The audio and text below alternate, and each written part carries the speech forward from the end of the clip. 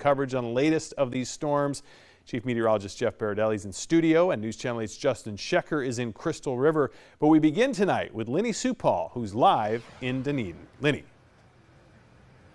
Good evening, Josh. A full day of cleanup has come to an end, but the work to piece together this Dunedin Plaza far from over. And there's a neighborhood nearby that's still recovering from the tornado. They say they can't believe they're dealing with another natural disaster yet again.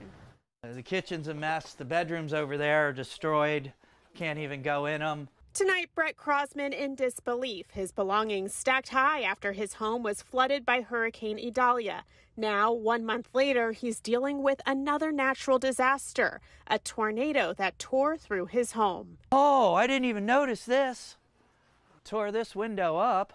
That window's destroyed. I'll have to replace that. Rattled by Mother Nature's wrath that touched down overnight. There was dead silence, and then it just sounded like a bomb exploded. Everything started rattling and shaking. I've never been through anything like this all my life.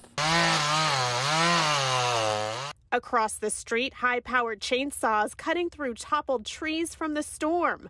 Rebecca Crowell stepping in to help. The roof is all off and damaged wires, everything. And it's just set.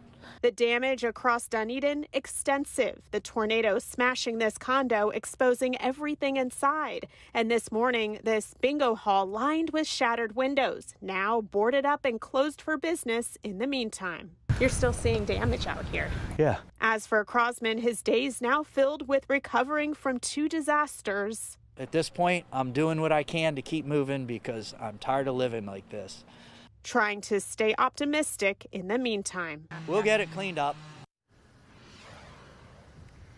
So tonight, Pinellas County is encouraging everyone to sign up for Alert Pinellas so you can get a text message when there's emergency in the area.